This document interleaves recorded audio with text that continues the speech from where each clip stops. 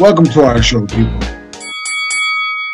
I'm kind of a product of the '80s, so like Tyson was like the shit kind of thing. I mean, in my mind, he's like still like the greatest heavyweight of all time kind of thing. Like peak. Really? Like, well, I'm just saying in my mind. No, I get what you're saying, and I get why you're saying it.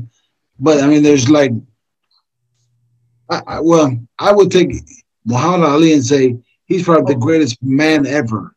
No, of course. But, I'm just saying that when I was a kid, he was indestructible. Tyson, you know what I mean? Yes, yeah.